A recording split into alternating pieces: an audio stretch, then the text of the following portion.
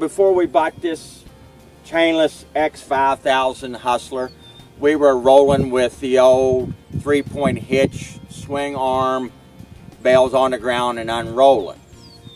And the troubles we were having with it, the cattle on a wet, muddy or snowy day, they were pounding into the ground and not getting the feed. When we have more than 6 inches of snow, I got to start another 100 horsepower tractor. It's got an 8-foot snow blower on it. He's got to run it in front of this tractor when I was having the unroller to blow a path of snow out of the way so we could get it on the ground. And the cattle would tromp the hay and the hay into the ground, which would destroy the ground and they wouldn't get as much feed.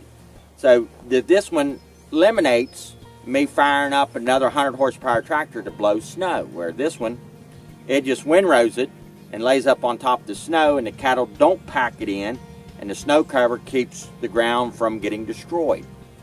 And by getting the hay up out of the snow and mud, we are saving the cattle are not tromping it into the mud.